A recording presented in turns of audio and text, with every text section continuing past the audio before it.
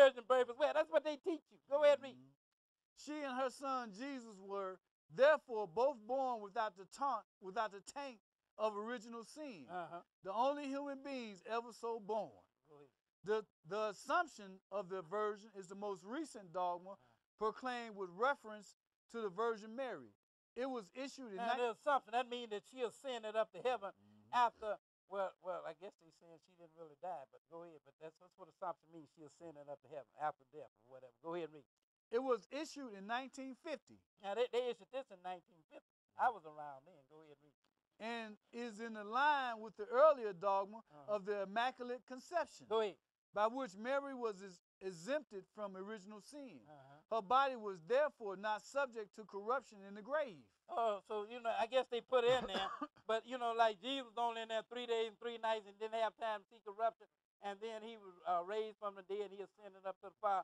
So I guess it's what they saying happened with her. Go ahead and read a little bit more. Her assumption into heaven, both body and soul, was equivalent to the resurrection from the dead in the case of Jesus. Go ahead. Since her assumption to heaven, which occurred at her death, according to the dogma, the Virgin Mary has sat in splendor as a queen, at the right hand of her Son, the immortal King of the ages. So that's why they call her Queen of Heaven now. So now she's supposed to be sitting up there on the right hand. But look here, Mary died, and Mary's still in the grave. Make no mistake about it. That's the teaching of the Bible. Go ahead and read on. He said, these last two dogmas, the Immaculate Conception and the Assumption of the Virgin, illustrate the Catholic view of the authority of the Church, since neither of these dogmas is clearly articulated in the Scriptures. You can't support it by Scripture. You understand what I'm saying? Again, this is something that they came up with. But then all of the people that believe them, that's a part of that, they believe this. You understand? Now we got to get back to what I really wanted to deal with, and that was on page 292, and that was dealing with the celibacy. Now, go ahead and read that. It says celibacy and monotheism. The Catholic Church requires all its clergy, except those of Eastern rites, from the rank of subdeacon up to practice celibacy. Now, they saying they supposed to practice, but it ain't the word of God either, is it? No. It doesn't matter if you were a priest or whatever you were. The Lord said a high priest, you can marry. Just get this kind of woman. Regular priest, you marry, but just get this kind of woman. But now the Catholic came along and they said, if you're a priest, then you can't marry. Go ahead and read. They take a solemn vow to live a life of perfect chastity. This practice is based But it ain't perfect chastity. That's been discovered in the news a lot lately in the past few years, isn't it? It ain't no perfect chastity, is it? Pedophilia, that's more like what it is. Every time you look around, they got one on trial because he messing with some little boy. Go ahead and read. This practice is based in part on the teaching of Paul in 1 Corinthians 7, verse 32. They try to use scripture. They say, well, we got scripture to support this now, but we're going to find out, no, they don't. But they said, we saying that this is how it's supposed to be because of what Paul wrote in 1 Corinthians 7 chapter, and we're going to go and read that in a little while. Go ahead and read. Verses 32 and 33, where he expresses the view that both men and women who are free of family anxieties are able to devote themselves more fully to the service of God. Jesus himself, in Matthew 19 and 12, notes with apparent approval the fact that some persons practice celibacy for the sake of the kingdom of heaven. Now read what else is underlined. It says, at the Lutheran Council in 1139, marriage of the higher clergy was made unlawful and declared invalid. So now, God's highest clergy, he didn't say they couldn't marry, did he? Right. So now this is something they came up with, isn't it? Let's go, and they try to use some scripture to support. Let's go first to, so they try to use 1 Corinthians chapter 7 and verses 32 and 33. Let's go and read that. But we're going to read some more of this 1 Corinthians chapter 7 and show you what Paul really sees. 1 Corinthians chapter 7, and we'll begin reading at verse 32. 7 and 32.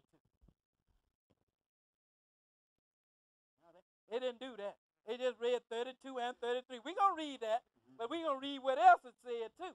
Start reading at 32. Go ahead and read. But I would have you without carefulness. He that is unmarried care for the things that belong to the Lord, how he may please the Lord. But he that is married care for the things that are of the world, how he may please his wife. And that is really how it's supposed to be. You know, man got a wife, and he got to devote some time to it. That's how it's supposed to be. And Paul was saying, you know, I didn't choose to have a wife, you know, because I wanted to devote myself to the Lord. Well, there wasn't nothing wrong with marriage, because, you know, who the Pope supposed to be a succession of who? Peter? Didn't Peter have a wife? Yep. Thank you very much. And Paul even told you, he said, I got the power to lead a woman around too, but I just don't choose to do it, because I just want to give all my attention to the word of God. So now, Peter is supposed to have been the first pope, then why did he have a wife? If the popes in the high priesthood is not supposed to marry. But let's back up now, show you what Paul really said here. Start reading at 7 and 1. Go ahead and read. They should have read this. Instead of reading verse 32 and 33, they should have read this too. Verse 1. Go ahead and read. Now concerning the things whereof ye wrote unto me, it is good for a man not to touch a woman. They say it's good for a man not to touch a woman. But go ahead and read. Nevertheless, go ahead and read. To avoid fornication, let every man have his own wife, and let every woman have her own husband. Nevertheless, to avoid fornication. He says it's good for him not to, because as he said in verses 32 and 33, then if he don't have one, he can give all his attention to the word. But however, if he can't keep himself, to avoid fornication, let him marry. Skip down to verse 8 now. Go ahead and read. I say, therefore, to the unmarried and widows, it is good for them if they abide even as I. Go ahead. But if they cannot contain. They said, but now if they can't contain themselves, go ahead and read. Let them marry. Read. For it is better to marry than to burn. So now did he say that you ain't supposed to have no wife?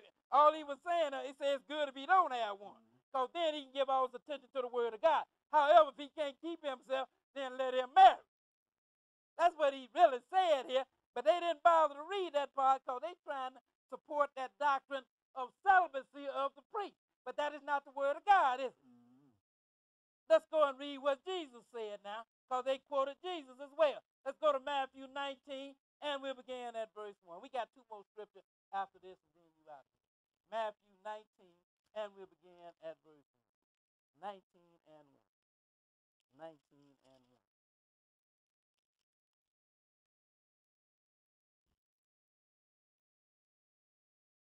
1. Okay. Go ahead and read. And it came to pass that when Jesus had finished these sayings, he departed from Galilee and came into the coast of Judea beyond Jordan. Go ahead. And great multitudes followed him, and he healed them there. The Pharisees also came unto him, tempting him, and saying unto him, Is it lawful for a man to put away his wife for every cause? And he answered and said unto them, Have ye not read that he which made them at the beginning made them male and female, and said, For this cause shall a man leave father and mother, and shall cleave to his wife, and they twain shall be one flesh. Wherefore they are no more twain, but one flesh. What therefore God hath joined together, let not man put asunder. Go ahead. They say unto him, Why did Moses then command to give a writing of divorcement, and to put her away? Go ahead. He said unto them, Moses, because of the hardness of your hearts, suffered you to put away your wives. But from the beginning, it was not so. He said from the beginning, it was not. Moses, because of the hardness of it. So they were, they just wore him out with it. And, this woman, she this, and she ain't that, and she ain't this, and she don't do that, and she don't do that. Moses just got tired of listening to her. Don't put the woman away, man. Just write out the bill of divorce. Get out of my face. I'm tired of listening to you. Go ahead and read. So that's what they want to do. They were looking for a way to, but Jesus said from the beginning, it was never so. And he's going to tell you the only reason that a man could put away his wife. Go ahead and read. I say unto you, go ahead. Whosoever shall put away his wife, except it be for fornication. Now that's the only reason that God gives, either death or fornication. Go ahead and read. And shall marry another, committeth adultery. Go ahead. And whoso marry her which is put away, doth commit adultery. Go ahead. His disciples say unto him,